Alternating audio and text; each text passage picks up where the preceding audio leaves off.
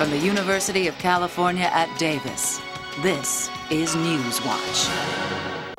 Kentucky Derby winner Barbaro continues to make progress after suffering 3 fractures in his lower leg at the start of the Preakness in May. I think this was an extremely difficult surgery. It was a very severe injury for this horse because of the nature of the bones that were affected and the characterization of the fracture. Stover, an equine surgeon, says Barbaro has a long way to go before experts know if the surgery is a success. This fracture occurs when horses are at racing speed, and when the bones give away, that joint can overextend, and the vessels that supply the foot are in that location. And if they're traumatized so that they're either disrupted or they clot, that deprives the foot and the bones of any blood supply, and healing won't be possible.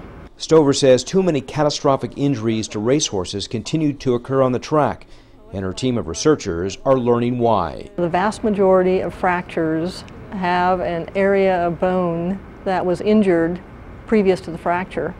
So we think that in most cases there's a mild pre-existing injury that predisposes the horse to fracture. Most surgeons are now using locking compression plates and screws to stabilize brakes. Maintaining blood supply is important. And we need to have a viable blood supply so that cells can come in these sites, remove the dead bone, replace it with healthy bone, and heal the fracture.